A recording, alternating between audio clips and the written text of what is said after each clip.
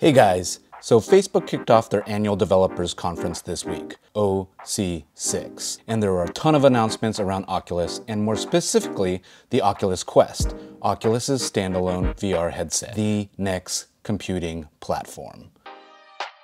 But one of the more compelling reveals that had all you excited on Twitter We're launching hand tracking on Quest. was an announcement that hand tracking would be coming to the Oculus Quest. This means instead of hand controllers, you can just stick your hands out into the virtual world and just poke something. So let's break down 3 things you should know about hand tracking on Oculus Quest.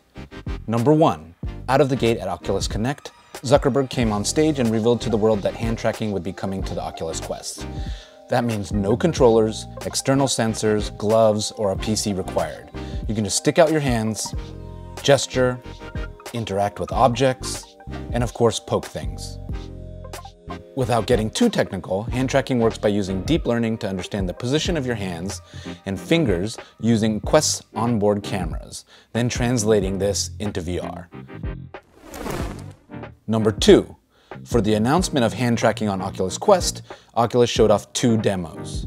The first was called Elixir, created by Magnopus and Oculus Studios. It had us grabbing and pinching bubbles, transforming our hands into claws, and of course, harnessing magical energy. So wavy. The second demo was created by Tailspin for Farmers Insurance.